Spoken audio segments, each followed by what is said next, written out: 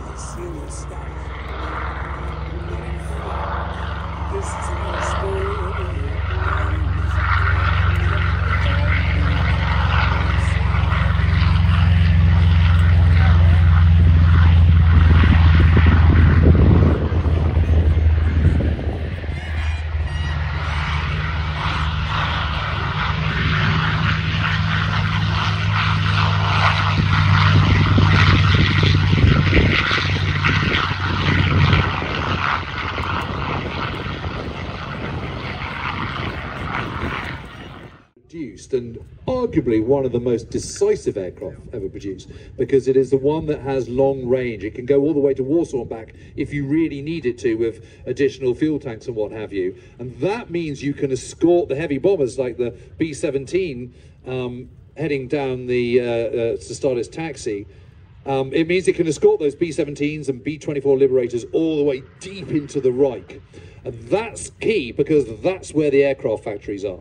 And it's worth just pointing out in this, the 80th anniversary of D-Day, what a non-negotiable aspect of Operation Overlord was the reduction of the Luftwaffe over a large swathe of northwest Europe before D-Day could be launched.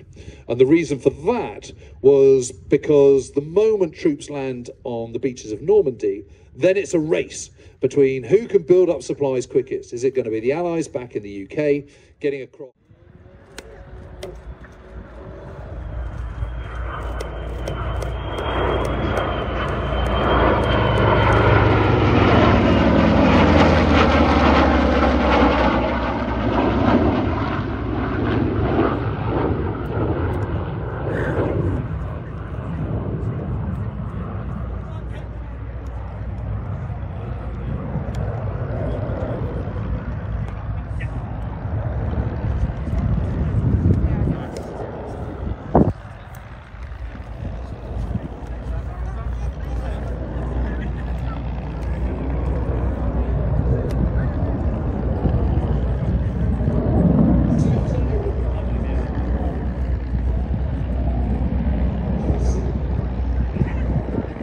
In fact, James has just said to me here in the commentary box that that F-35 must be flying so slowly to fly alongside these vintage aircraft. But it is, but of course it's all flown by computers. The computers that control that F-35 are incredibly powerful. In fact, the aircraft physically couldn't fly without its computers. So this is the A model of the F-35. The three models we have: the F-35A with the US Air Force, the F-35B, which is flown by the Royal Air Force and the Royal Navy based at RF Marham. But this is the A model, which comes from the 495th Fighter Squadron, the Valkyries at Lakenheath.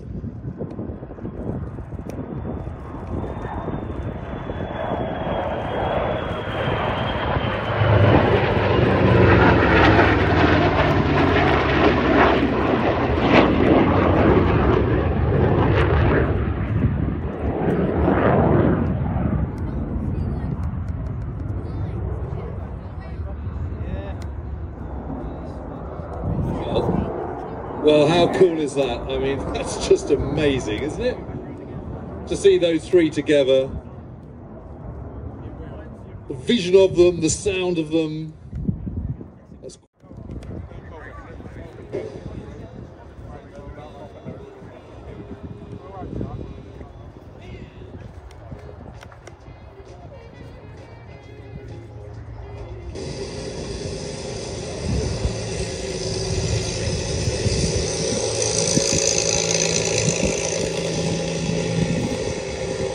A big wave to John Dodd as he taxis past in his own P51 there. But coming in again from your right-hand side, here comes our lovely formation, led by Cam in that P47.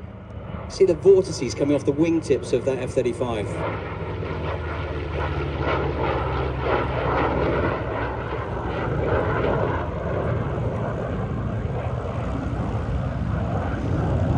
So those vortices, you can see them now as the pilot comes right into a right-hand turn. Those vortices are produced by just such an efficient wing, and the amount of lift it produces as the air detaches from the wingtips. You just see that beautiful vortex. He's bringing in for a few individual passes now, just to give us some lovely jet noise before we go into more nostalgia. I was rather hoping he was going to, I must say.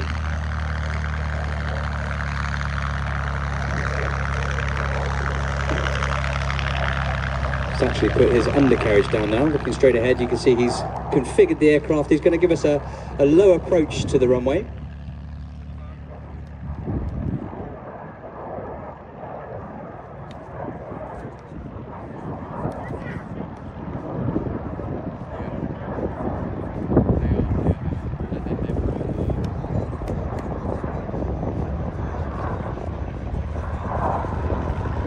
This is the A model of the F-35, which is the conventional takeoff and landing. The F-35B is the vertical landing short takeoff version, which is what the UK military operates.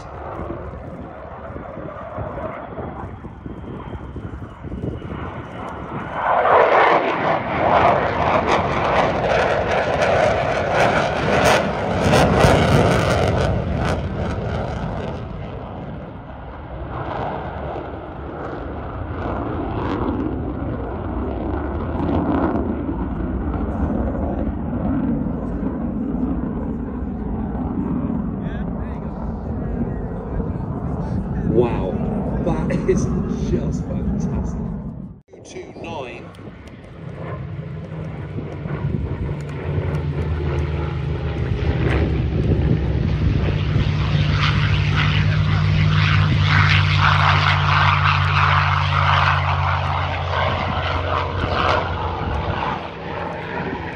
I'm actually going to pause the button on my my B-17 history while we watch these amazing fighter planes take off and do their stuff.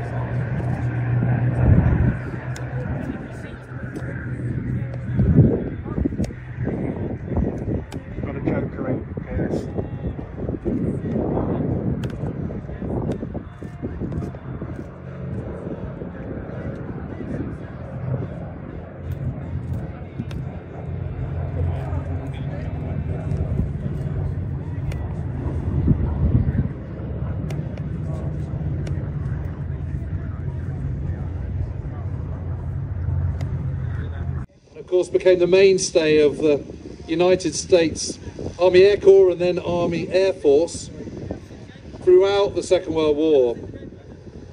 B-29 came in towards the end of the war, but B-17 produced all the way, and of course was the mainstay of the mighty 8th Air Force, as well as the 15th Air Force in Italy. And just a phenomenal aircraft. Again, could take huge amounts of punishment. But also, as anyone who's seen Masters of the Air will know, it was lethally dangerous too.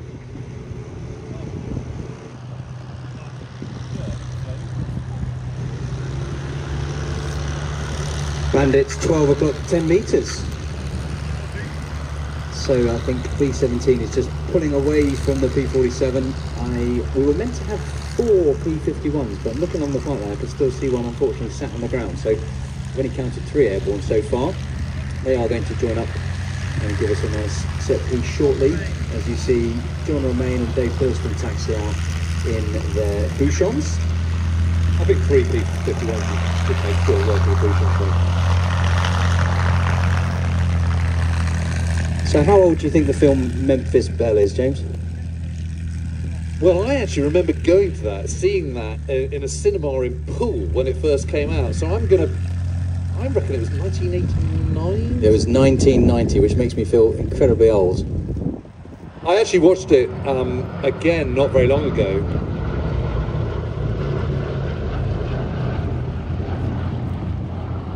And I have to say, I thought it really, really held up. I think it's a terrific film.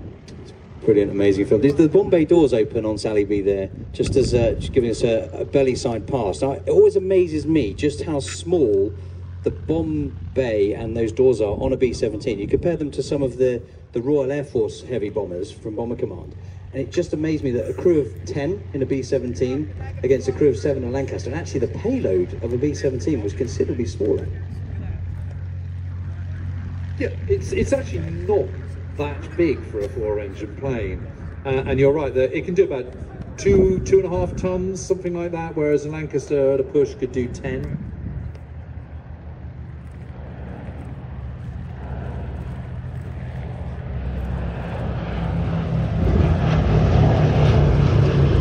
On the other hand, they are designed for slightly different roles.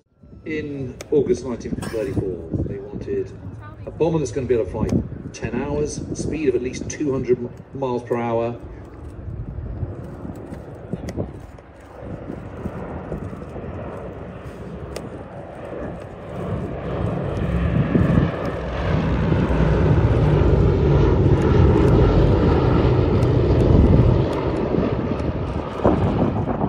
Schrager music, their cannons pointed upwards, so very, very underprotected. But the underprotection means they can take more bomb load, so it's a payoff. But you know, that's why nearly 50% of all those who flew in Bomber Command didn't make it home. It's always a payoff.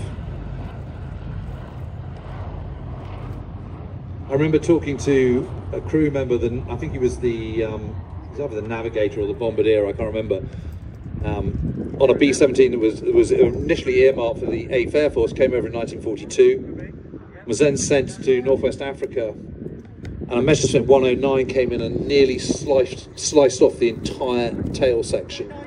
But it kept on with just a thread of metal. So the wing sliced through more than 3/4 of the fuselage just in front of the tailplane. Yeah, that's more than enough for a couple of Bouchons. And they still made it home, Lingy. That's the amazing thing, amazing.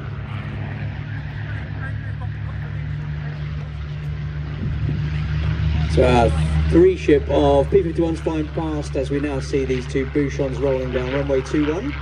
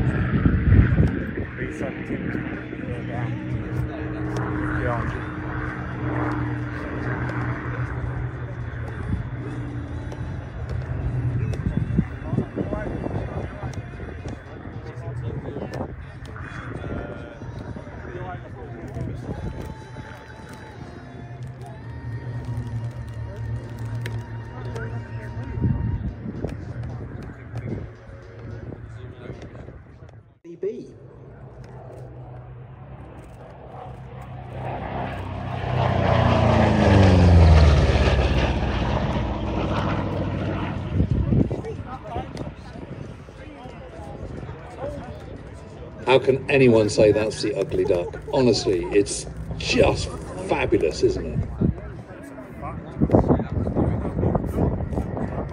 A beast, but a beautiful beast.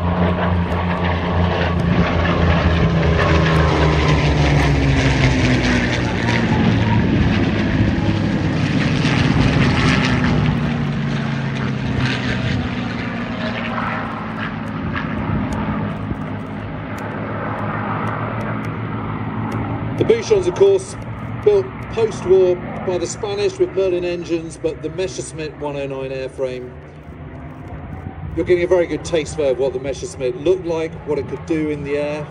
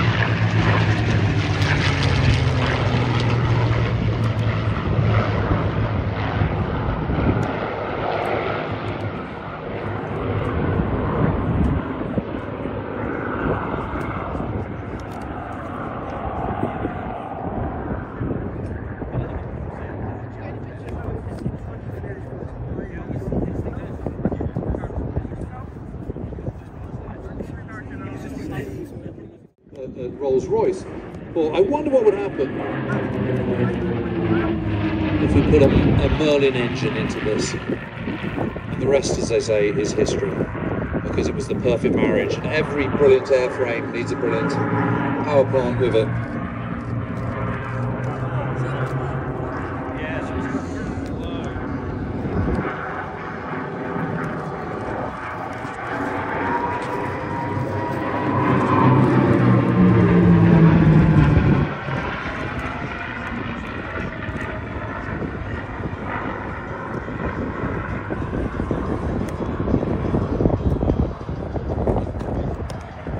So the P-47 and both the Bouchons now landed. Dave and John bringing those Bouchons down very gracefully. With a crosswind, I'm told the Bouchon is a very difficult aircraft to land. I think there were quite a few landing accidents during the war with the Messerschmitts, and the crosswind makes it even trickier. So they've done very well with this crosswind here to land those very well and taxiing into park as we watch our three ship of P-51s putting on quite a dazzling performance in their aerobatic routine.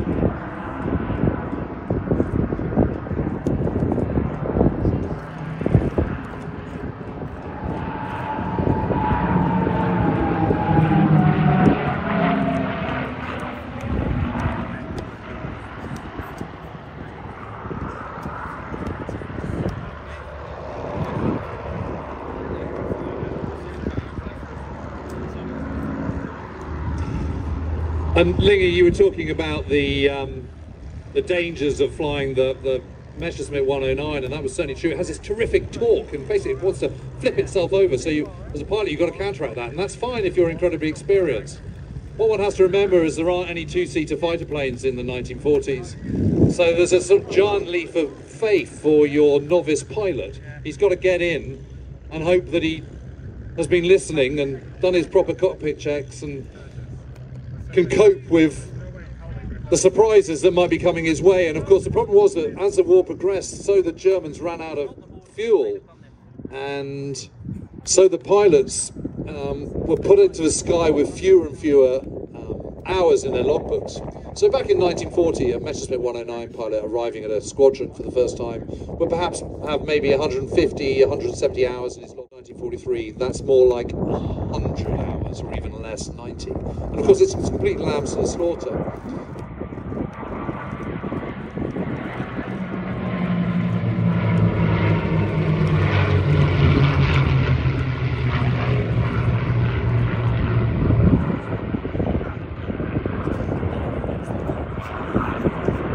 Up to the beginning of March 1944, from the beginning of January 1944, the Luftwaffe lost 3,400 planes to flying accidents. And only about 2,700, only 2,700 in the air or in combat.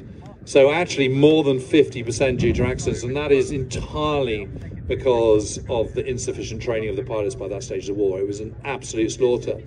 Meanwhile, Mustang pilots and P-47 pilots who are arriving into the UK with at least 350 hours on type, and then they've got, you know, they're not just going to be flung into it. A squadron would have maybe 40 pilots to keep 16 in the air at any one time in combat. So that enables the new boys to come in and learn some of the ropes from the old hands. Then they might go on a milk run, which is what's considered to be a sort of easy operation just across the channel or something, get their hand in.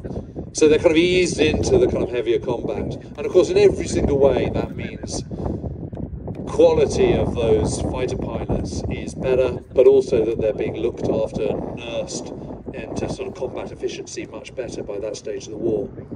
Different kettle of fish in 1940, of course, when the Luftwaffe has had the 109 since 1935 and has a rich vein of deep experience from the Spanish Civil War and from Poland and Scandinavia, and of course Battle for France and Low Countries in May and into June. So by the time they're operating over Britain in the summer of 1940, there's a big seam of great experience, but that gets whittled away as the war progresses.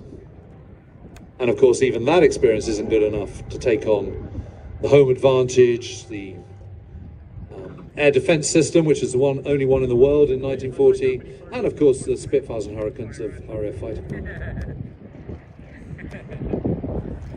Our P-51's coming in. The lead aircraft there is Jersey Jerk. That's a new addition to the Sywell stable here with Ultimate Warbird flights, and you can actually fly in the back of that aircraft. It's got dual controls, and you can actually go and fly as a passenger in that aircraft, take control yourself, have a fly of a P-51. In fact, James, you were saying your daughter has been flying in a P-51, I think? Yeah, it was a few years ago, but yes, and she had control. I think she was only 13 at that time, or maybe 14. Maybe that's not the sort of thing I should be announcing publicly, but anyway, 1943, that's more like 100 hours or even less, 90. And of course it's complete lambs to the slaughter.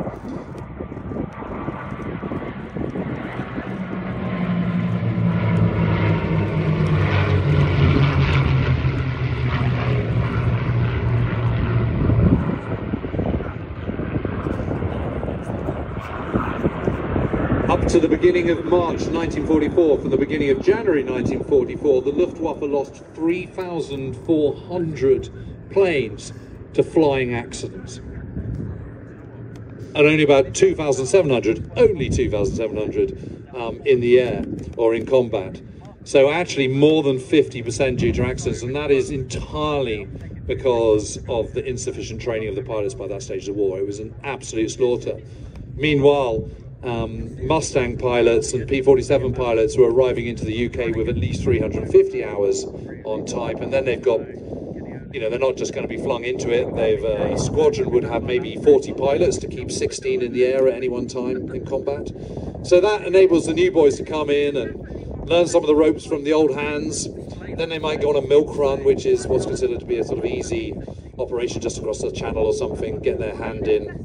So they're kind of eased into the kind of heavier combat. And of course in every single way that means quality of those fighter pilots is better, but also that they're being looked after and nursed into sort of combat efficiency much better by that stage of the war. Different kettle of fish in 1940, of course, when the Luftwaffe has had the 109 since 1935 and has a rich vein of deep experience from the Spanish Civil War and from Poland, Scandinavia, and of course Battle for France, the Low Countries, in May and into June. So by the time they're operating over Britain in the summer of 1940, there's a big seam of great experience. But that gets whittled away as the war progresses. And of course, even that experience isn't good enough to take on the home advantage, the air defense system, which is the only one in the world in 1940, and of course the Spitfires and Hurricanes of RAF fighter pilot. Our P-51's coming in. The lead aircraft there is Jersey Jerk. That's a new addition to the Sywell stable here with Ultimate Warbird flights, and you can actually fly in the back of that aircraft. It's got dual controls, and you can actually go and fly as a passenger in that aircraft, take control yourself, have a fly of a P-51. In fact, James, you were saying your daughter has been flying in a P-51, I think? Yeah, it was a few years ago, but yes, and she had control. I think she was only 13 at that time, or maybe 14. Maybe that's not the sort of thing I should be announcing publicly, but anyway, we had quite a few. So hang on to those, all your belongings, including your children if you brought them. Hang on to them. I should also say that should an emergency or some kind of incident occur, one of two messages will be repeated, and we'll repeat them regularly.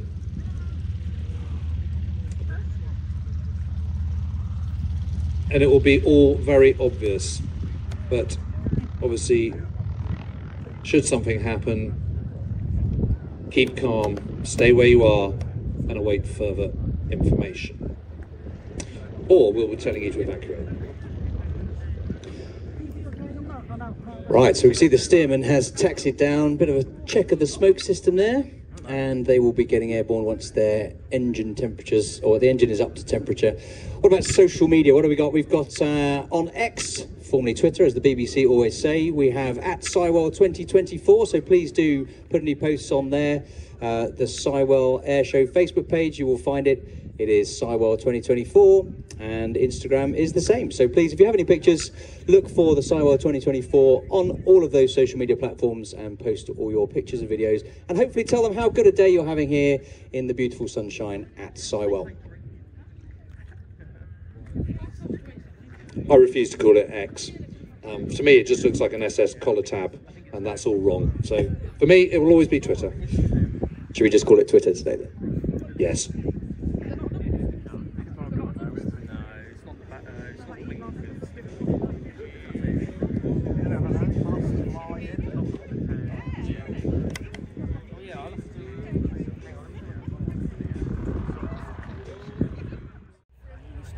And they take off and they intercept a big formation of B-17s, and he thinks, or maybe it's Liberators, but it's American heavy bombers. And he sees that his wingman actually shoots the plane down. He thinks, oh, actually, good on him.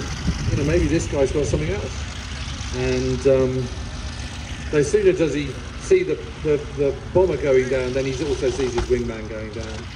And he follows him down, seeing this plane, no parachute coming out, spiraling down into the ground. And he realizes it has crashed into the very field, to the edge of Hameln, as it is in Germany, as in the fight fighter, where Nocker was brought up and where he was recruited by the Luftwaffe in the summer of 1939. And he flies back over the houses of Hameln, sees not a soul stirring, and thinks, gosh, here we are, beginning of 1944.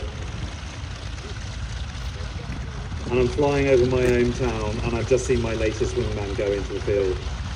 And although he was flying on the wrong side, it's impossible not to feel sorry for him. It's an amazing passage, and the whole book, the whole diary, is just such a. It's just so interesting. It's so fascinating, and it's always good to see things from the other side of the hill and not look at the Second World War purely through the prism of one's own national experience, I think. Plenty of amazing Allied fighter pilot memoirs, of course, as well, but behind not Navy Zero fighter plane in the early part of the war. But it only flatlines, it doesn't really improve. One of the reasons that it's so successful in the early part of the war is because those Japanese naval pilots were just so experienced, so well trained, so brilliant at what they did. But inevitably they started to get attrited, numbers lost, A bit like the Germans, the training time went down as the war progressed.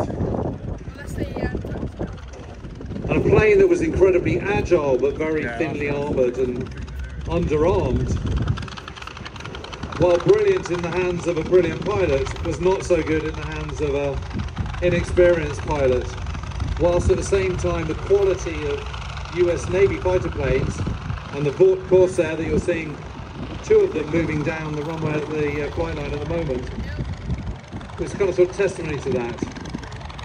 Carrier-based planes, but extremely powerful, extremely agile, extremely versatile, and just better than what the Japanese were producing by the second half of the war. Japanese, as the war progresses, and I suppose one of the shift over moments that have been seen in June 1944, exactly 80 years ago today, really.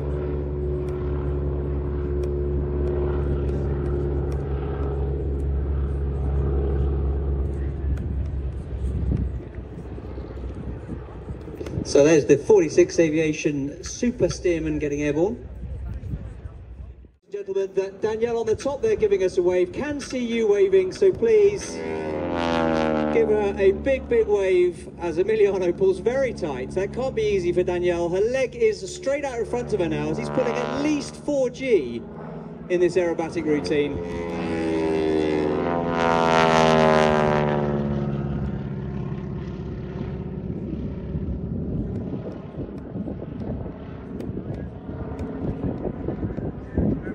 Well, that's just quite extraordinary. It's quite a career choice. But incredible. Of course, there is no communication between them, so they have to talk on the ground exactly what's going to happen, because Danielle has to expect that really tight, hard pull as Emiliano pulls up into the tight vertical manoeuvres. Here they come again. Danielle waving away. Inverted flying. Give Danielle a wave, everybody. Still got her leg forward.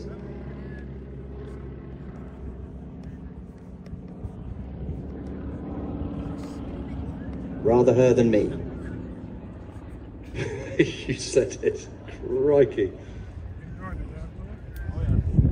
Now, as they come round to the left, we will eventually see Danielle moving. I don't know if it's in this manoeuvre, or she's just changing position on her harness, on the support at the top of the aircraft she has. She's now on top of the wing, waving. Big wave as they fly left to right, slow speed.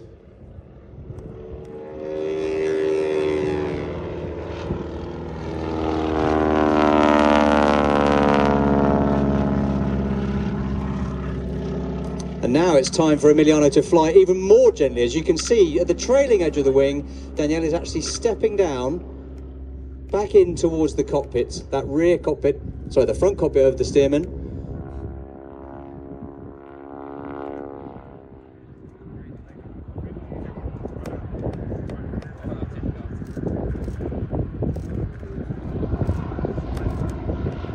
Bit of rudder to line the aircraft up on the display line.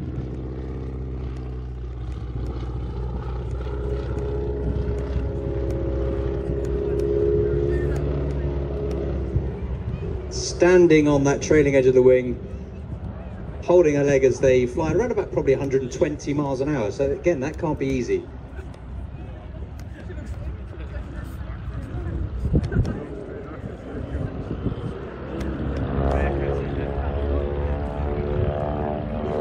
And the eagle-eyed will now see she's no longer on top of the aircraft. She's back in the front cockpit.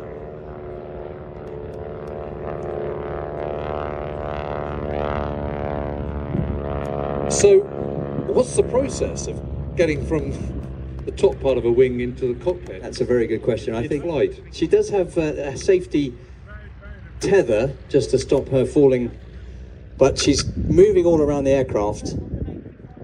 And I think we're going to see something very unique for 46 Aviation, something that the other wing walking teams I've not seen do. But slow speed now coming in a bit closer as they can, below 150 knots, 160 odd miles an hour.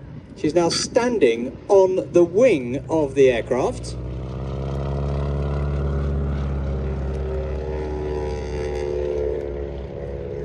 She is on that left wing, standing, giving us a wave, which I think is absolutely incredible.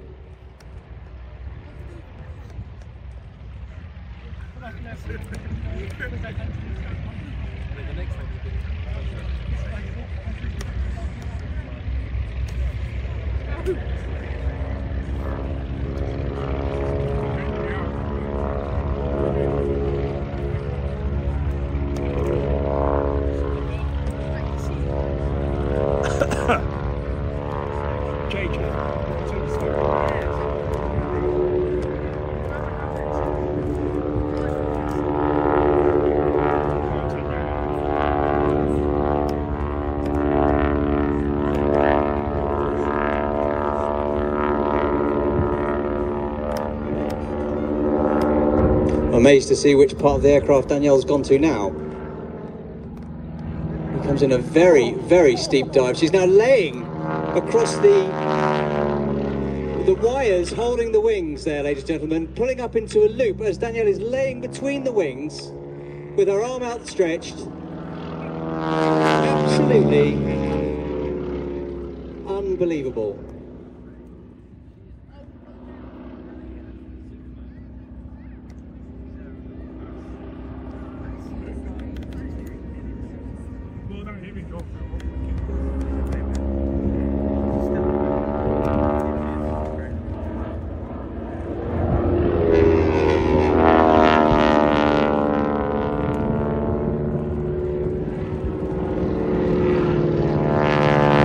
Very tight barrel roll there as well, as Danielle is still laid there. I think she's starting to move again now. You can see her standing back on that lower wing.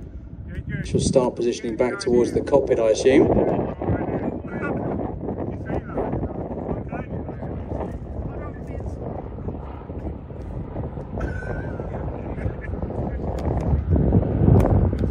Nope, I'm wrong. She's actually gone even further out on the wing by the looks of it. Everybody, slow speed pass, let's give her a huge wave.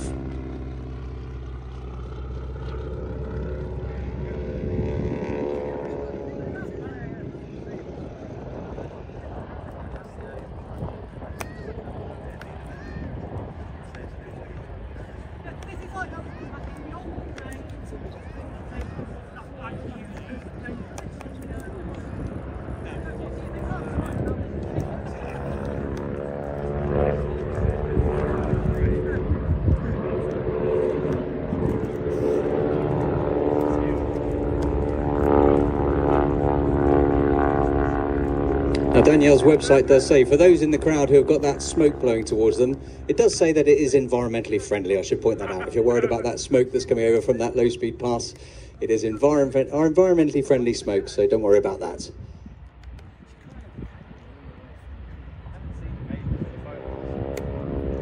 Well, that requires a special kind of courage, wouldn't you say? I mean, how remarkable. And a lot of faith in your husband. You're telling me. Now, I think this is even crazier. Ladies and gentlemen, get your cameras out. Danielle is hanging upside down from that lower wing with her arms outstretched.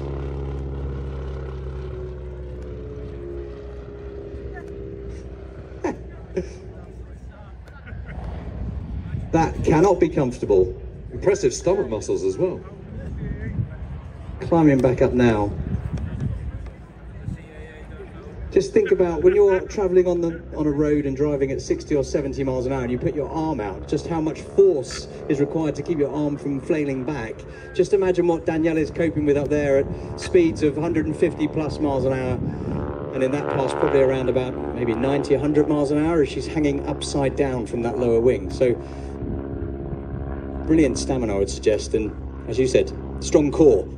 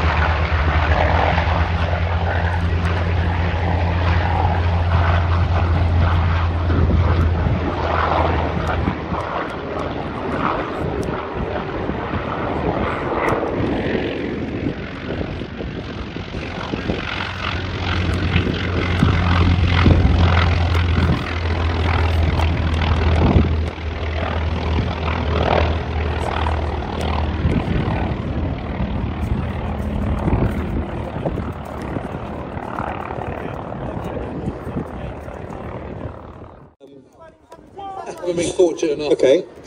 Oh, okay. Well, we weren't expecting that, but why not?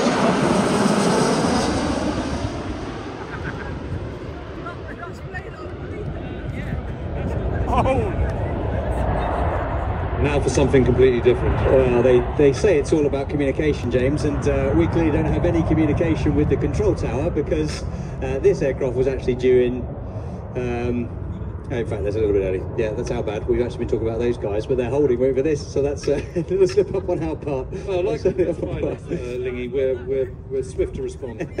Any situation that's flung our way. So I apologise for that, ladies and gentlemen. We do have the 7...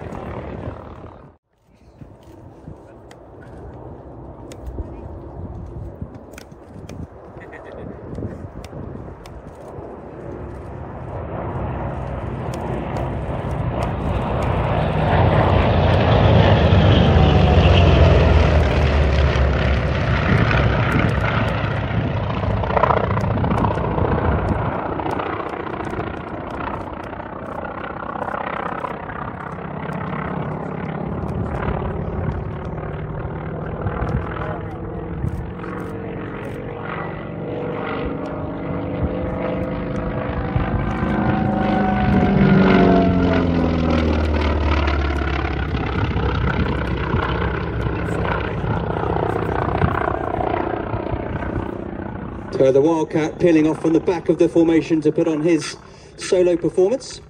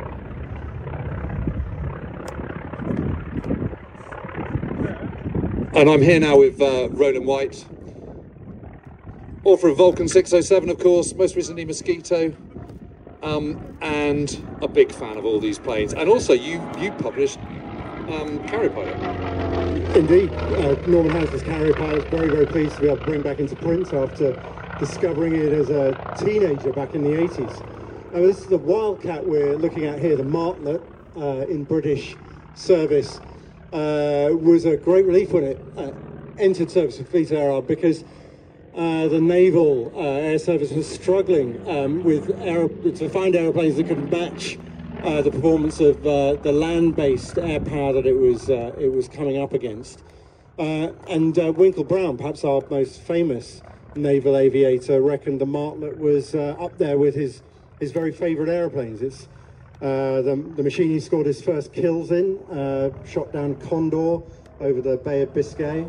Before he was on an escort. When he was on an escort carrier, which the first escort carrier, which was sunk by U-boat shortly afterwards. But he retained a fondness for the Martlet for the rest of his life. His performance, as James said, was not exceptional, but it was good. And that was exactly what the Fleet Air Arm needed in 1940, when it was struggling with Sea Gladiators and Fulmars, none of which could really match the machines it was pitted against. And very manoeuvrable, isn't it? Very, very manoeuvrable, and like the rest of the Grummers, and the Hellcat, which was the sort of the machine which sat in between the Wildcat and the Bearcat, was responsible for more American kills than any other aeroplane in US service out over the Pacific against the Japanese. So this family of Grumman naval fighters was hugely successful, rugged, and I mean Grumman went on, after the Second World War to go and build the Tomcat of Top Gun fame. So really close association with naval aviation for decades. And the Martlet obviously wearing the white and black D-Day stripes. So although it was quickly superseded by newer, superior aeroplanes throughout the war, it was still serving all the way through the Second World War. From the left, originally, let's just listen to them.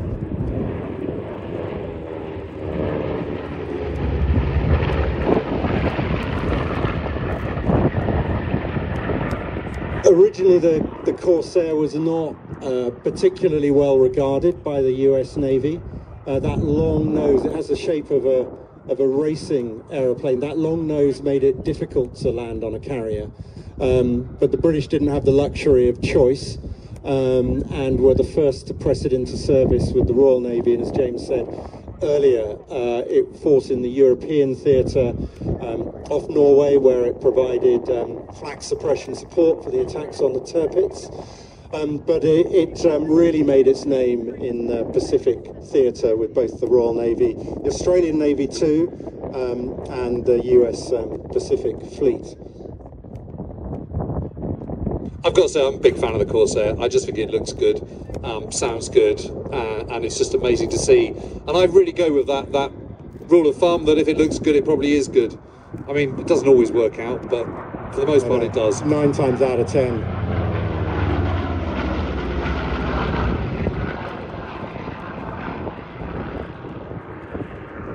Wow. Yeah, what's not to like? So James, do you know when the Corsair scored its last aerial victory? No, but it must be Korea or something. 1969. Not a football war. The football war. The Corsairs came up against Mustangs in skies over Central America, war between Honduras and El Salvador. So the last Corsair kill, I think the last Mustang kill too, took place in 1969. Well, what do you know?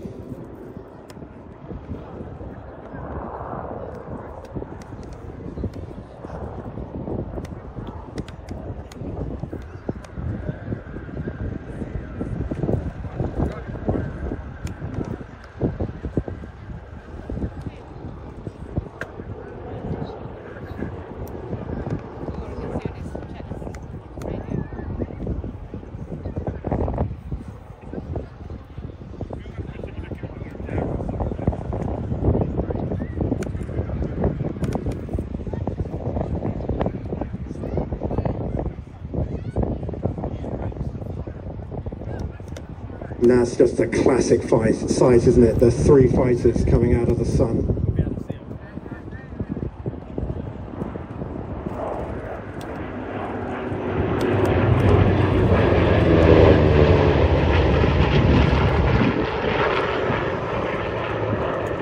Of course, those gull wings are only that shape so that the wheels could touch the deck and clear the huge propeller that powered those Corsairs.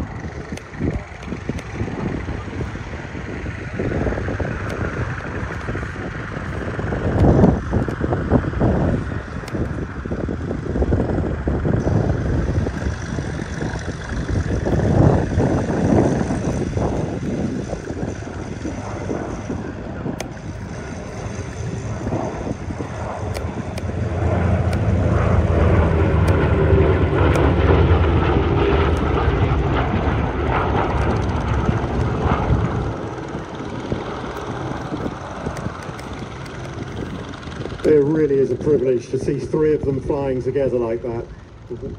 Very fortunate to see that. It's just a great aircraft, isn't it? It really is.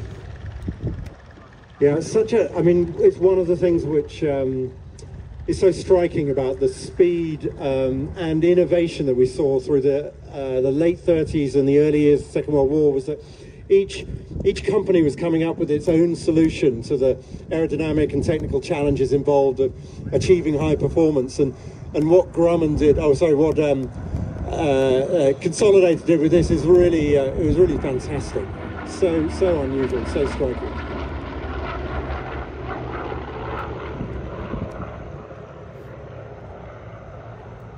That would be Vought, of course, rather than Consolidated.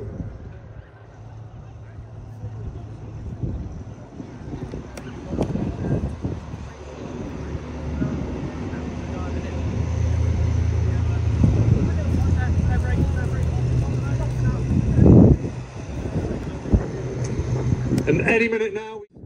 The Hellcat, the Wildcat, the Hellcat rather, was the one which bore the brunt of the fighting, obviously. Yeah, it took over from the Wildcat, didn't it? But the Bearcat, it's impossible. Here it is, here it comes. This is quick, really quick. We're just going to shut up now.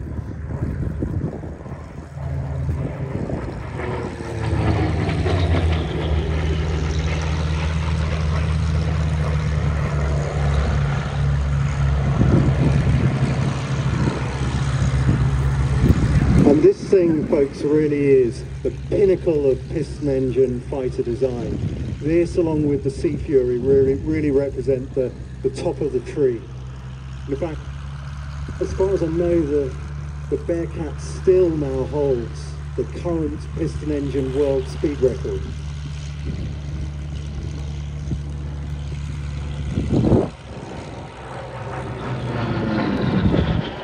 And you can see why. I think at around 500 miles an hour straight and level, which is, that's jet speed. In fact, talking to, as I said, this and the Sea Fury really peas in a pod. And I was talking to a Sea Fury pilot who said, flying these things, it's really like flying the jets in terms of the performance that you have on tap. Here it comes.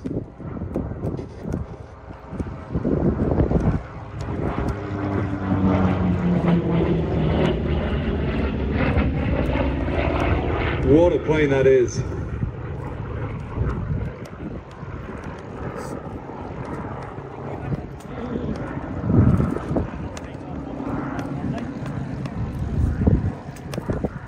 but it feels like it's the least amount of airframe you can fit around a huge radial piston engine, isn't it? I mean, it's sort of shrink wrapped to fit. Yeah, it's small and dinky and nimble as hell, isn't it?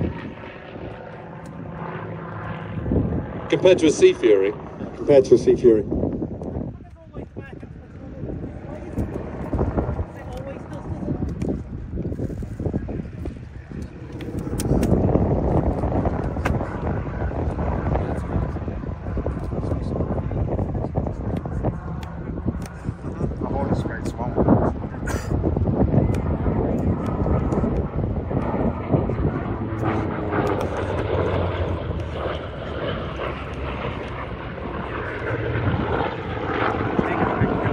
And as James mentioned, these Bearcats served all the way through into the 50s, and so it meant that, you know, that first generation of Gemini and Mercury astronauts, those Navy pilots who led the space race, they would have learned to fly on machines like the Bearcat. In fact, Winkle Brown, I know, flew Bearcats alongside some of those early astronauts when he was on exchange in the United States at Patuxent River.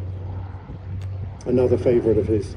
I think it still serves till 1963 in the US. And actually, you can see why, can't you? They didn't want to get rid of it. Why would you? You could do something now, really. Anything would do. Yes.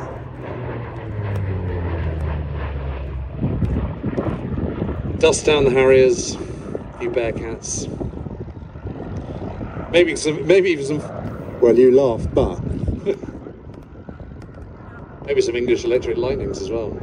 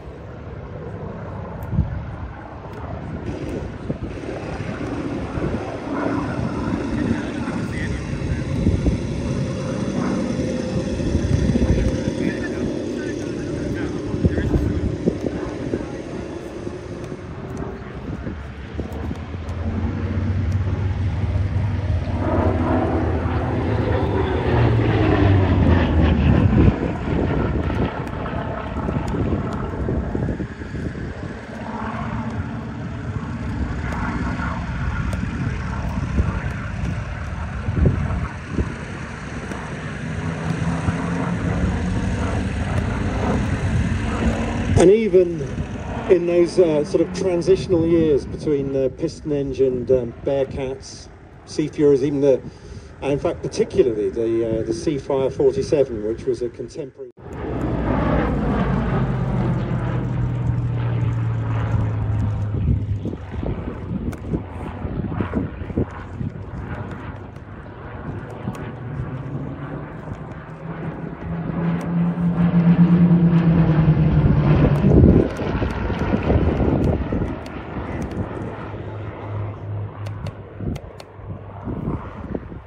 I've not managed to fly a Hurricane myself, but when I spoke to Trevor this morning, he talked about that high-speed entry for that loop. He said we need to get it going as fast as we can to enable us to have the performance for a loop. And he said in this aircraft, when you get it going as fast as you think you've got it, it starts shaking, that sort of wooden fabric fuselage starts shaking, and you think you're going really fast, and then you look in and actually you're still only at around about 200 miles an hour, so you've got to go faster still. So he says it's very, very different to flying a Spitfire. And of course, the Hawker Hurricane really is a development of the biplanes they were producing in the early 1930s. You know, the Hawker Hart, Fury, Nimrod, and so on. If you look at them in profile, you can see that the fuselage shape is pretty much the same. The tailplane is pretty much the same, and actually the cowling is much the same as well. It's just it's got enclosed cockpit, and it's a monoplane.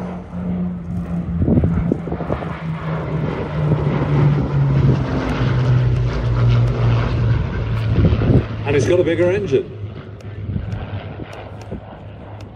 But what that does mean, of course, is that when you're trying to suddenly increase production dramatically, a lot of the machine tools and the know-how are already in place. And it's actually creating the machine tools is half the thing. That's one of the things that's most expensive in a new aircraft production. And the Spitfire, by contrast, is completely new. Everything about it is new. It's completely unique to the Spitfire.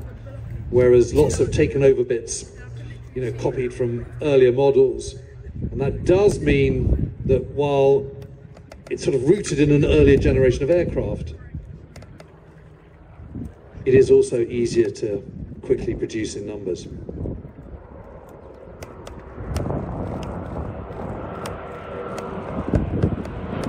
And they more than performed a job in 1940, and frankly the country owes a debt to the Hurricane out of all proportion to its brilliance as a fighter aircraft, and all those that flew it, of course.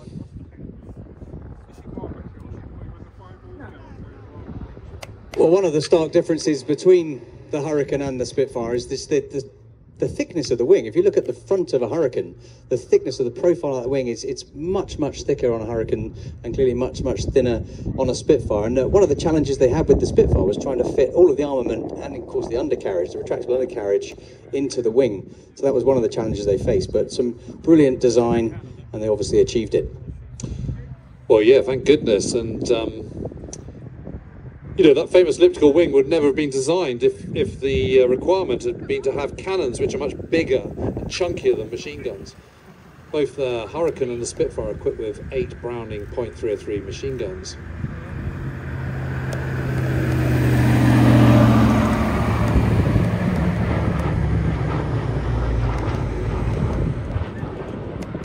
And they could store enough ammunition to fire for 14.7 seconds continually, which I'm sure you'll agree is not very much. Whereas the Messerschmitt 109 had 55 seconds worth of machine gun ammunition, which obviously gave it a little bit of an advantage. So ME 109E, I should say, then MEL.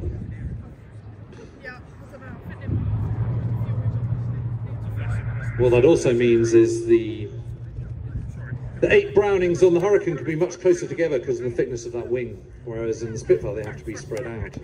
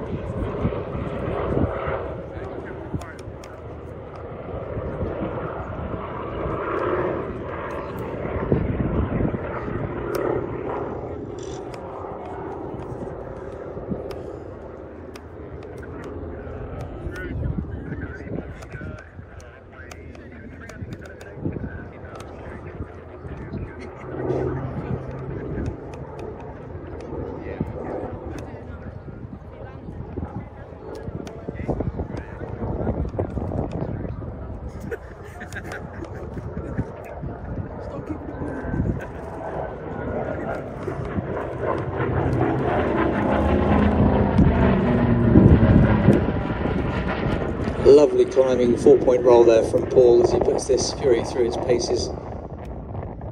lot of you will know the name Paul Bonhomme from his experience flying many warbirds in the airshow scene, but also as the world champion of the Red Bull Air Race when it was flying in its guise as the Red Bull Air Race back in the mid-2000s.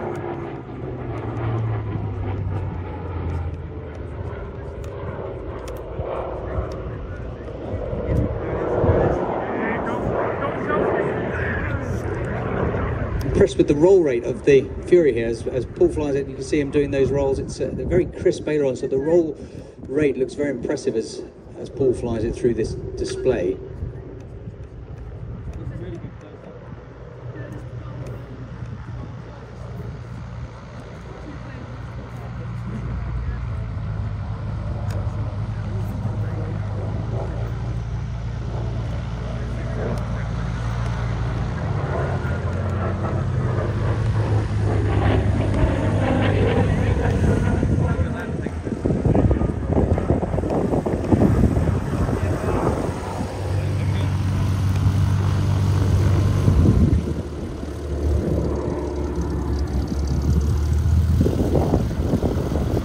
It's just absolutely magnificent, isn't it? And I've been following the restoration of this amazing aircraft and watching Richard Grace and his team put it back to pieces over the last few years, and it's just brilliant to see it flying again and doing what it should be doing, which is manoeuvring around the sky very noisily and very fast.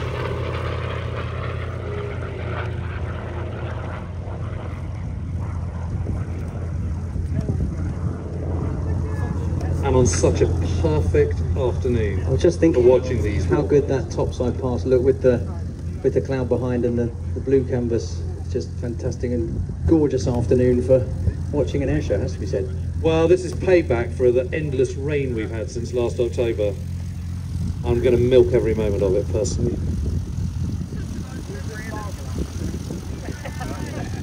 I think that might be Paul finished. It looks like he's configuring and positioning. So that was just a tremendous display. Up next, we have something slightly different. So far, lots of warbirds, a bit of jet noise, but coming up, we do have an extra 330 flown by Melanie Astles as she shows us what high-performance aerobatic aircraft can actually do.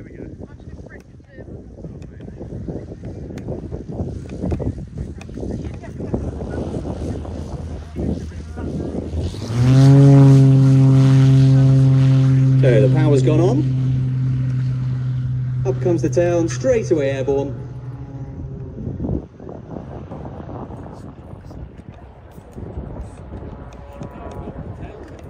Yeah, that's so powerful. Like rolling so much. Very quick at climbing, very quick at accelerating. Little test of the controls there, so she just applies full forward and full aft elevator control. You just see the nose of the aircraft nodding up and down as she's testing the aeroplane. Now an inverted flight check, so up and down, make sure there's no loose articles in the cockpit.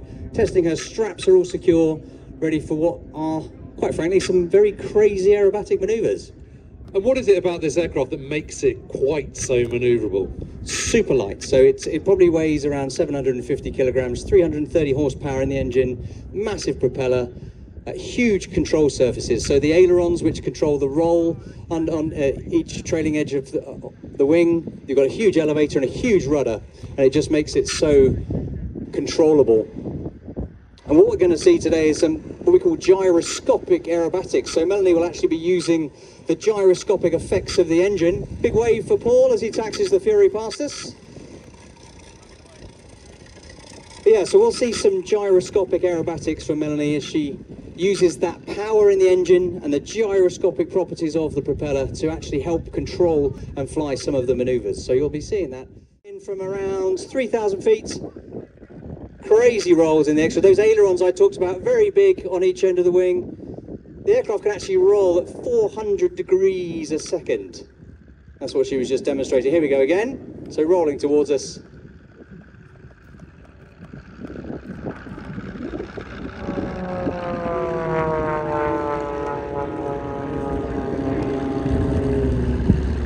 Vertical climb, rolling in the vertical.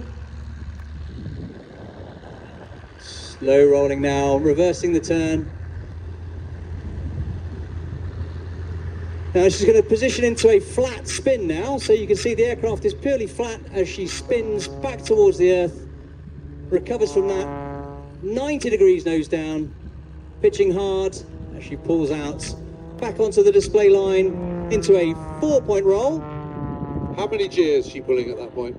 Oh, probably at the recovery of that vertical dive, maybe around about 6G. The aircraft is actually stressed to plus 10G. Little ruard at the top there, little tumble. Onto the 45 down, upside down now. I talked about stress to plus 10G. More alarmingly, the aircraft is actually stressed to minus 10G. So you can push minus 10G in this aircraft. Now this is pulling up into the vertical. Goodness. Into what we call a knife edge spin. So now on the knife edge, so the wing pointing down as she spins the aircraft back down into the vertical. There, snap there. You see the kink in that smoke as she's pulling very hard, probably around 5G to recover that maneuver. Hesitation roll on the way out, called the B axis, so the crowd front 90.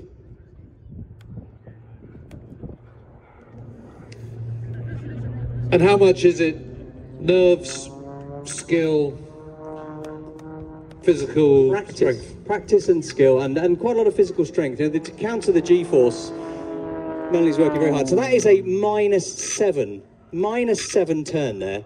I talked about it being stressed to -10. So at +7, so 7 times the force of gravity, everything gets heavier. The blood wants to go to your head, but you can strain against it. At -7, there's nothing you can do to stop that blood rushing to your head. So into a tail slide. That was a torque roll and tail slide. So is the engine actually cutting out at that point? No, the engine's probably staying, depending on what she's doing. If some manoeuvres you will use the throttle to help the performance of the aircraft, that gyroscopic properties of the propeller I talked about. So rolling circle now, you can see Melanie's going to perform a 270-degree turn as she rolls the aircraft around its longitudinal axis. Now in on the crowd front 90, to the B axis. Upside down, this is going to be a push away. So again, around about -6, -7, she pushes into an inverted or an outside half loop, a flick roll at the top, and then keeps climbing as she turns to the right. You can see there that power of the engine against this very light airframe. And all this negative and positive G, I mean, what does that do to the body, and how tiring is it? But it's very tiring. So the positive G, when you're straining against it, trying to stop that blood rushing to your feet and out of your vital organs, she's working very hard against that positive G. Not a lot you can do for the negative. It just sends all those... you've been on a roller coaster and you get those weird speckles in your eyes after you go over a humpback bridge or a roller coaster. It's exactly what's happening as you push negative G. So stationary flight now, hovering on the propeller. Very little forward speed. Back down onto the vertical and recovering around 6G onto the display line.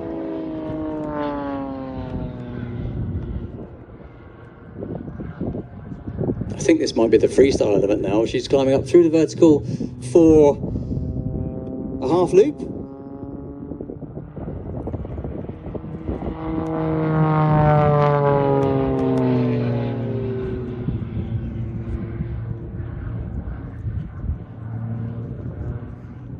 Nice tumble there. So you can see there the aircraft is completely departed as it flies up, but the beauty of the extra, because those control surfaces are so big and they all sit in the slipstream of that big propeller and that 330 horsepower engine, the spin recovery to recover from any departed flight is very instantaneous. You just almost centralize the controls and tell the aeroplane to stop, and it just does what you tell you. It's a fantastic aeroplane for these type of aerobatics.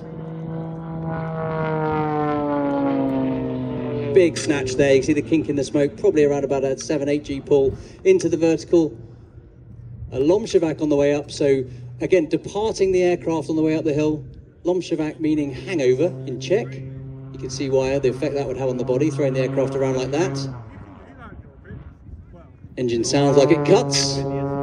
But it's not cut. It's not cut, no. It's just maybe a reduction in throttle, which just changes the sound of the engine, the propeller. And if you wanted to buy one of these extras, you know, how much would you have to have in your current account? I think an early model you might get for £150,000 perhaps. Yeah. So when do they first start getting produced? That is a very good question. I don't have those. I mean, are they sort of 70s, 80s? Probably in the 80s for when the first design came for the competition aerobatics, and they've just been developed. The newest version is called the Extra NG, the next generation or new generation. So coming down the line now, slow roll. So using her hands and feet to coordinate the controls into fast roll to finish, into slow roll. Slow roll, because of the way the aircraft wants to drop as you roll slowly, you have to use your feet coordinated with your hands. As the aircraft rolls, you use the rudder to keep the fuselage in the position you want it to keep the aircraft level. So a lot of coordination during a slow roll using hands and feet. It's going to come in for a knife edge. Now this is a good time for cameras, and get your arms ready, boys and girls. Big wave to Melanie as she flies in right to left. Bit of crazy flying. Again, using the entire rudder there, that massive rudder on the trailing edge of the tail, as I mentioned before, in the slipstream of that propeller, so you can get a huge amount of control authority from the rudder, which enables the aircraft to fly a very steep knife edge, almost 90 degrees of flight. I mean, that is unbelievable skill, isn't it? As I said before, a lot of practice. So actually, Melanie has been flying for a long time. She's got 4,500 hours. She has 6 French titles to her name and a UK title in varying levels of competition aerobatics. In fact, she was the only female to compete in the Red Bull Air Race.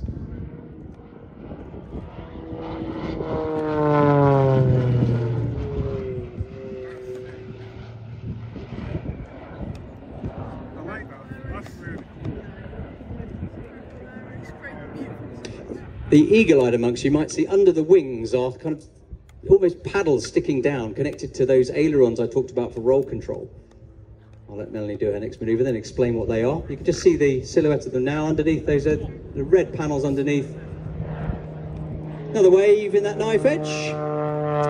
So those panels, they're called aileron spades. They are connected to the ailerons and they stick out into the airflow. So if you can picture putting your hand out of a car window on a motorway, if you held your hand perfectly level, it would stay where it was. The second you lift or drop your fingertips, the airflow would push your hand down. And that's what's exactly happening with those aileron spades.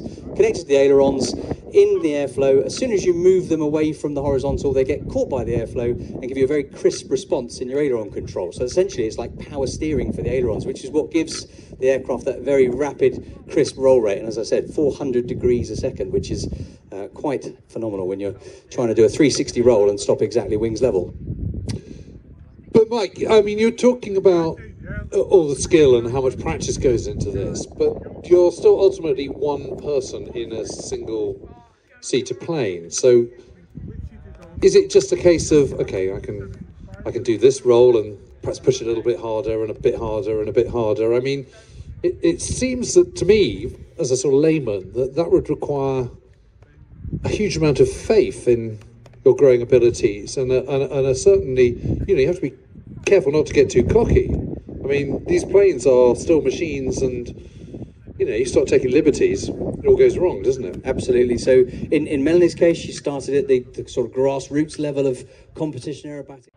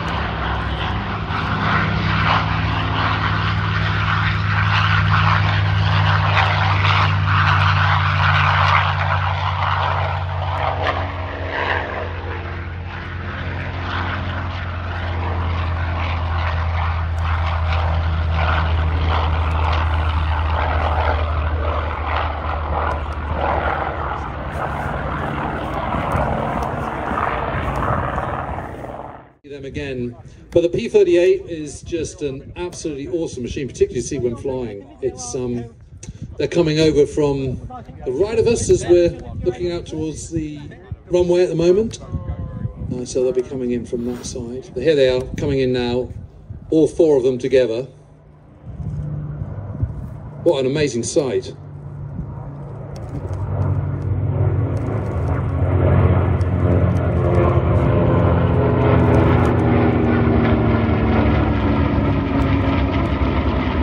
So B-25 up front, Mustang on the left, Corsair on the right, P-38 at the back. The P-38, of course, is by Lockheed. We just saw the Electra earlier on, and you can see the Heritage, I think. The Mitchell is also North American, named after Billy Mitchell, one of the great pioneers of United States aviation in the 1920s and 1930s. Infamously court-martialed for calling out the US Navy and ruined effectively, but a brilliant man and a pioneer of air power and of one of the early bomber men.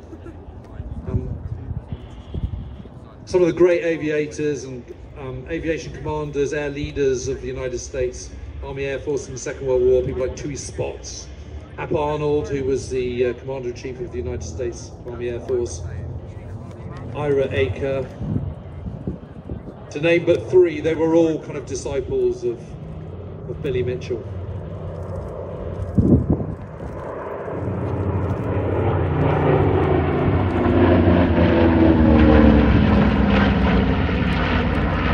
The B-25 could get up to, 270, 280 miles an hour if it really needed to, kind of cruising speed of 230, which is pretty nimble, very versatile. I was talking earlier on about the need to destroy bridges and marshalling yards in advance of D-Day, an absolute non-negotiable prerequisite for that operation across the Channel. The actual invasion itself had to clear that airspace, had to slow up the German ability to reinforce the bridgehead once it was formed in Normandy. And it was those medium bombers like the B-25, like the B-26, that were doing the hard yards, flying in low at kind of, 1,000 feet, 2,000 feet,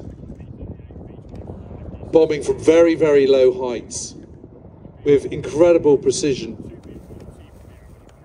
And this plane, amazingly,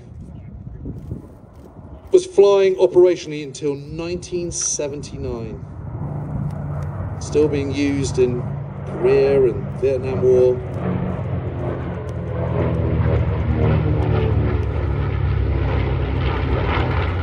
Wow. Now breaking away to do its own display now.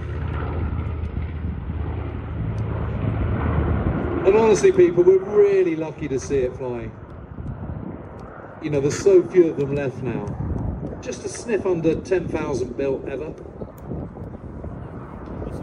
And it's always the heavies that get all the glory, really. The B-17 Flying Fortresses, the Liberators to a lesser extent, and of course the B-29 Super Fortress. But these medium bombers were awesome, and particularly so in the second part of the war. And Allied air power was really ruling the roost. Served all around the globe, all theatres, Italy, Africa, Far East, and of course Northwest Europe as well.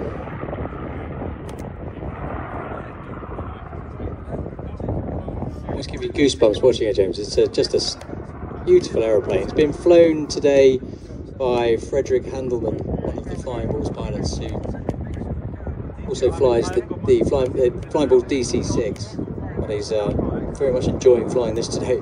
Yeah, I mean, look at it. You can see how kind of manoeuvrable it is. I mean, it's really much more... It's a bomber, for goodness sake. And look at it, how it's sort of flitting around the sky. I mean, really pretty delicately, isn't it? Really. I see that and I just think of these planes flying in formation over France, I don't know, early May 1944, ahead of the invasion, to attack some bridge over the River Loire or something, coming in low. And the amazing thing is that these bombers, these twin-engine bombers like the Mitchell, destroyed every single bridge over the River Seine.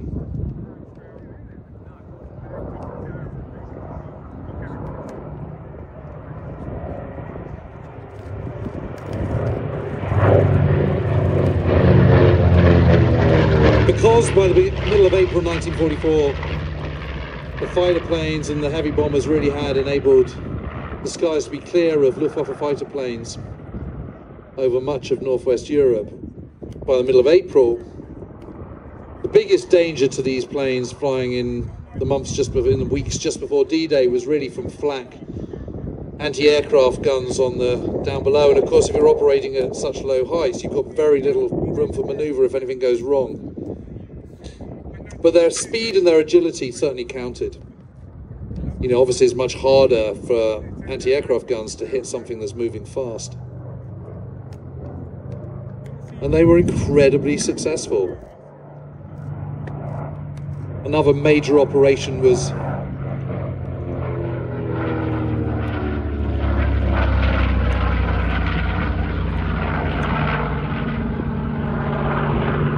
Operation Strangle, which was in April 1944 in Italy, ahead of the last major attack, Operation Diadem, the Battle for Rome, which was launched on the night of the 11th of May 1944. And Operation Strangle was, as its name suggests, all about, again, inhibiting the Germans' ability to reinforce the front, destroying railway lines, blowing up bridges, hitting marshalling yards, and yet again,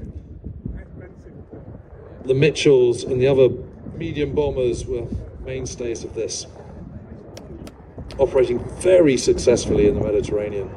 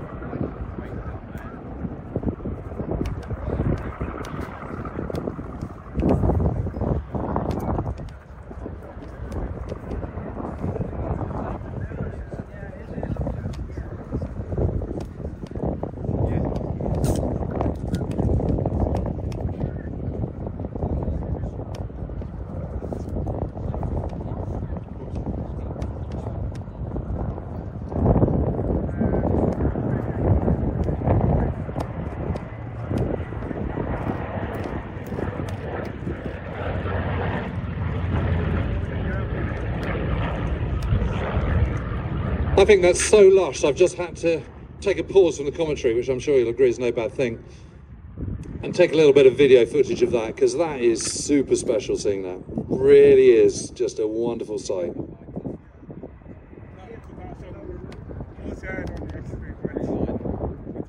It didn't work, you know, it's horses for courses, isn't it? And an engine that doesn't work in one plane can work brilliantly in another, and P-38 is a case in point, really.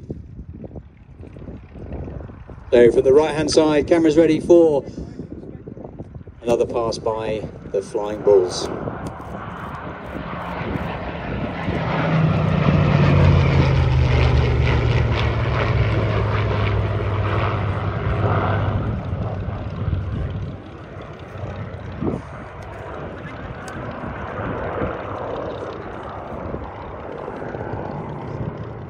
That you get from the three wings rather than two. All that extra lift.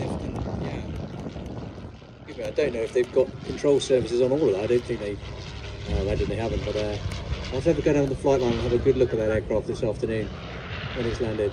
I mean, it does look a bit like a box kite, doesn't it? Absolutely, and as I said, it smelt like a model aircraft. To admit, it looks a bit like one as it's flying around. But being expertly flown by Mikhail Carson there.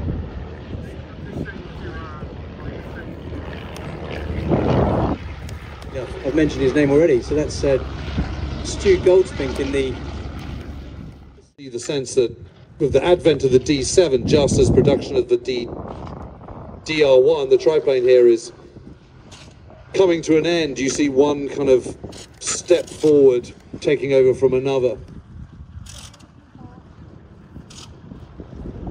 Fabulous to see, though. You know what, I really enjoyed that. Just how tight that display was. Just really gracefully flown, fantastic performance. So ladies and gentlemen, please put your hands together for Mikhail Carson and Stu Goldspink in their Fokker DR1s and D7s. Just marvellous. So, I know we had two Spitfires get airborne. I've just heard Spitfire check in on the Sywell display frequency. I haven't counted them all out, but if we look over towards the hard runway, certainly 1, 2, 3, 4 in view at the moment. 5, 6, 7. We have 7 Spitfires taxiing out. Such a big place in cultural history, military history, a huge place in the hearts of, I'm sure, of everyone who's here today. They are amazing aircraft, a wonder to behold. The side of the Merlin, the side of the Griffon as well. We're going to be seeing some Griffon engine Spitfires as well. Increased horsepower, and of course the fact that you can have these up-engined Spitfires coming into like that, coming into service in the middle of the war, is testimony to the fundamental brilliance of the design, that you can adapt it. It's in many ways a completely different aircraft, but it looks absolutely distinctively like a Spitfire, whether it's a Mark 1 or whether it's a Mark 22 or whether it's a Mark 14 with a big Griffon engine in it. No one can mistake a Spitfire when they see it, even the ones with the elliptical wings cut off. The amazing thing is that, of course, R.J. Mitchell is rightly lauded as chief designer of Supermarine and the inventor of the Spitfire, but it's very much a team effort down there. So as the other 7 get airborne from your right hand side, these beautiful FR-14s.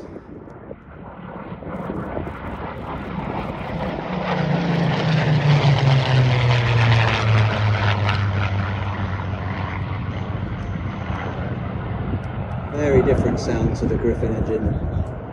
FR Fighter Reconnaissance, so the Fighter Reconnaissance version. For those who saw the aircraft taxi out from the flight line, big porthole windows on the sides of the fuselage for the reconnaissance cameras, but they were also armed, whereas one of the other aircraft that just got airborne was a PR-11, so a photo reconnaissance, wasn't armed at all, just a photo reconnaissance aircraft, unarmed. But this is an FR, the Fighter Reconnaissance version. And it's important to remember that it wasn't just Mitchell, there was a team of designers. Mitchell.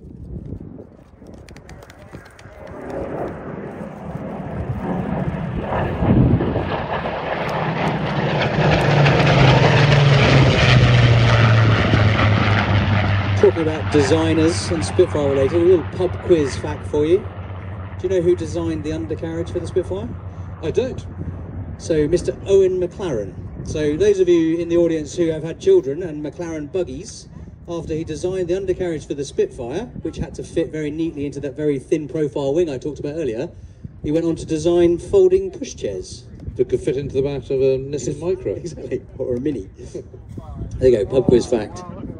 But actually, Beverly Shenstone was Canadian and had actually done some time working with Junkers in the late 1920s, early 1930s, before coming back to the UK and joining Supermarine. And of course, Supermarine, as the name suggests, were primarily creating and designing and building flying boats. So creating the Spitfire, a modern single-engine fighter plane, was a departure in many ways. Another pass in from the right.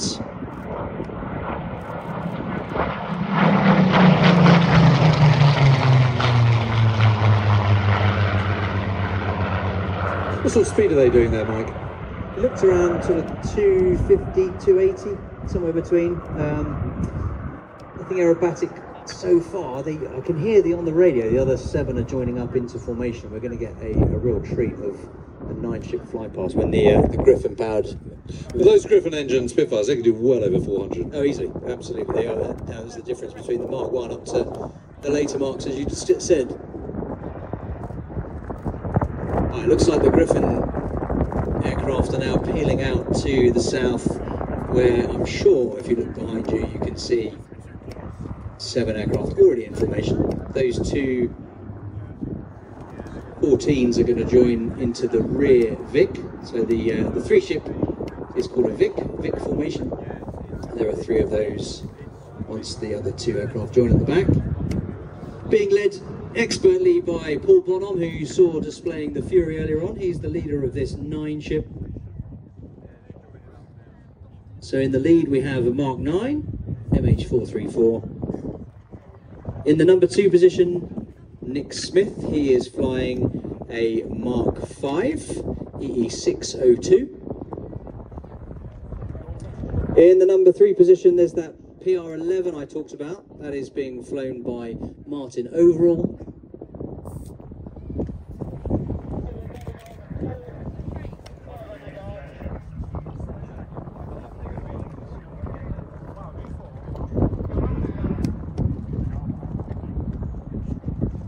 Here we go. Coming in from the right-hand side. At the front, 7 Merlin-powered Spitfires. Get ready, people. And I'm going to keep quiet now, I think.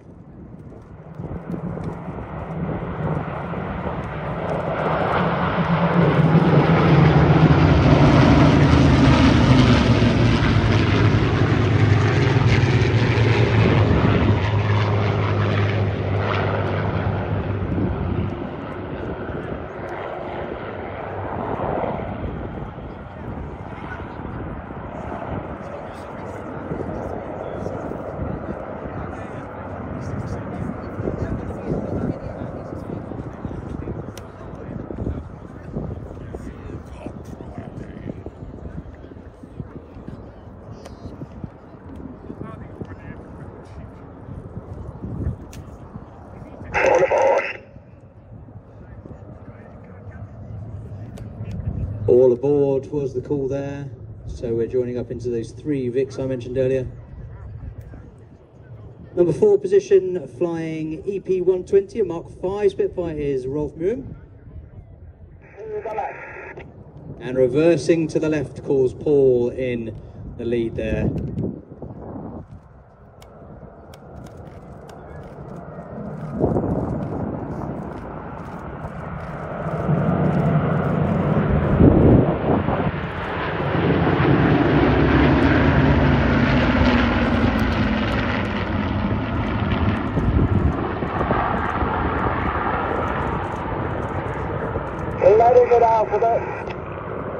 Letting it out a bit, you heard Paul on the radio there. Letting it out means he's just releasing the back pressure on the control column, so less G. So he's catering for the wind there. What he doesn't want is the wind blowing the formation towards the crowd and coming closer than he's allowed, as dictated by the rules from the Civil Aviation Authority. So letting it out a bit, as he said, round the back, just means he can fly the formation without getting affected by the wind and blowing over the crowd line. And now tightening, that's the opposite. He's pulling back on the stick just to pull a little bit more G and tighten the turn to complete this fly past.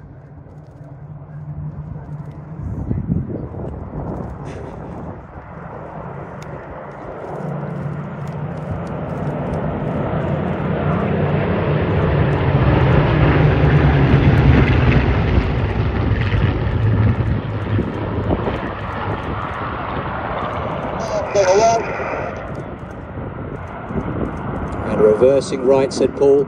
In the middle of the formation, furthest away from us now, but in the middle on the right hand side is George Hay flying his Suffolk Spitfire RW382, that's a Mark 16. And on the left wing of that middle formation is Ben Cox flying in ML407, known as the Grace Spitfire, a two-seat version of the Mark 9. Leading the back 3 in a Mark 9 is Dan Griffith, and then he's joined by Alex Smee and Bryce O'Hain in the FR14s.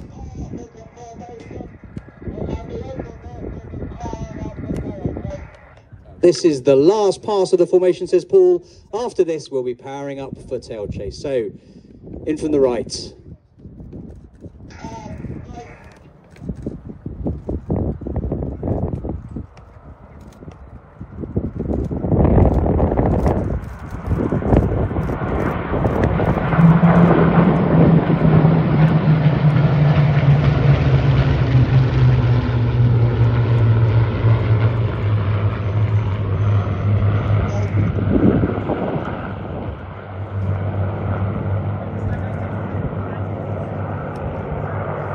Pretty darn good, that. I've got goosebumps. I'm sure many people in the audience have goosebumps too, but that sound is incredible, truly magical.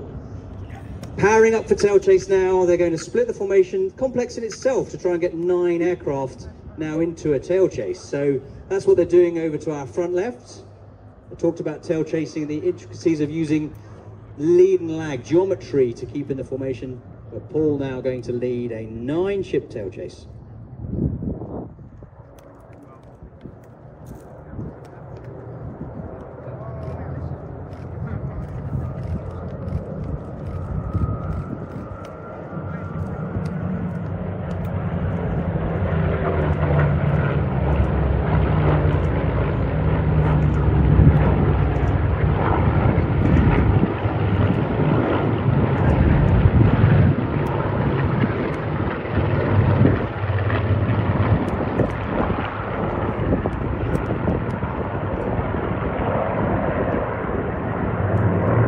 That just doesn't look real. It looks like one of those photoshopped pictures where you see one aircraft and time stills of the photos, but it is real, ladies and gentlemen.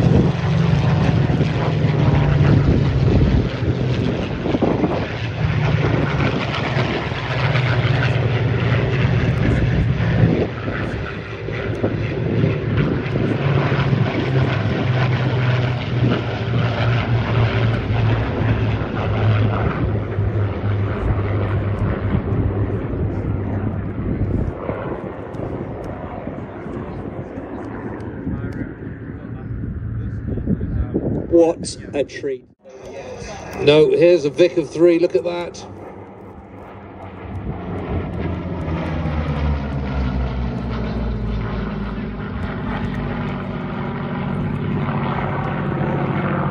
I'll come back to the wings in a minute. Let's just watch this for the moment.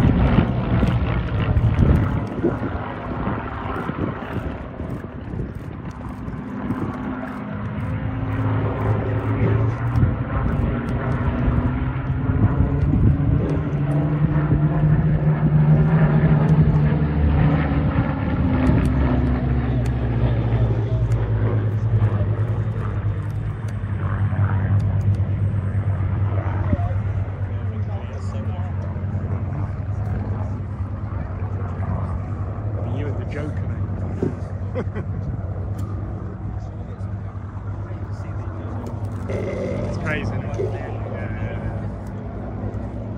I had to spot, thank you.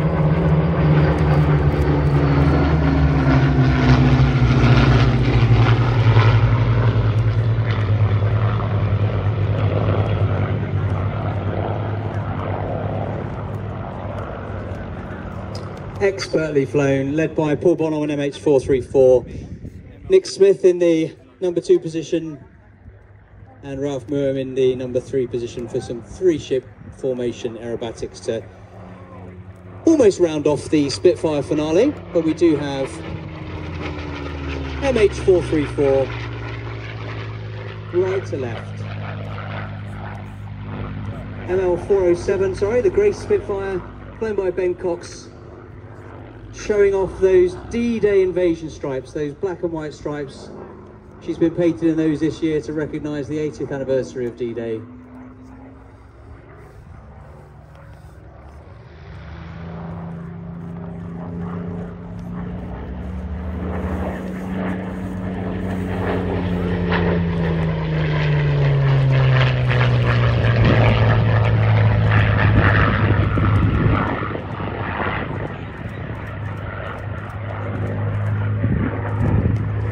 Don't forget, you can fly in this very aircraft here at Sywell.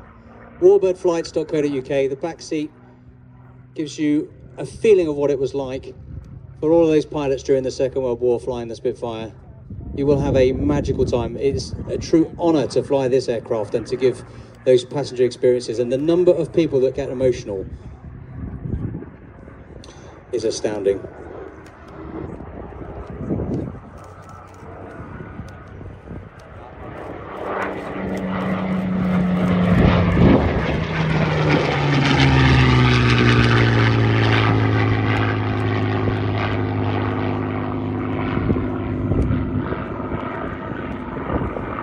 I said earlier about the privilege of flying aircraft that have such pedigree. Now this very aircraft you're watching display now and that you can go flying in was the very first aircraft on the 6th of June 1944 to shoot down an enemy aircraft over the beaches of Normandy on D-Day. It's a very aeroplane. It's also one of the most original still flying, and this plane has so much history in it. It really does. It's an absolute remarkable machine. Most fighter pilots felt that the Mark 9 was the fighter pilot's mark. I mean, I think it's the one that was most produced,